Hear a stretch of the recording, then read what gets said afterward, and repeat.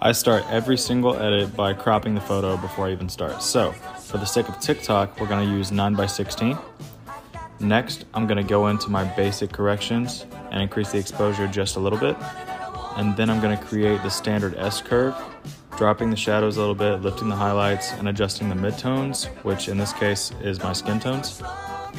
Next, I'm just gonna bump the contrast a little bit. Highlights, shadows, and whites are all gonna go up a tad, bringing out the whites of my eyes and my teeth. And then I'm gonna drop the blacks because I want a very strong contrast between my skin and the shirt. Now I'm gonna go to the HSL tab and select blue for my eyes and increase the saturation and the luminance to make them pop a little bit more.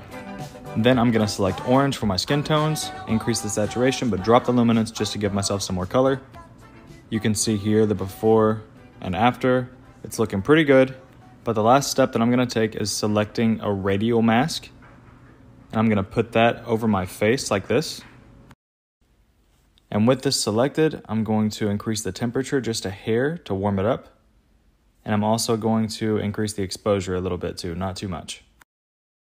And just 1 minute later, we went from this to this.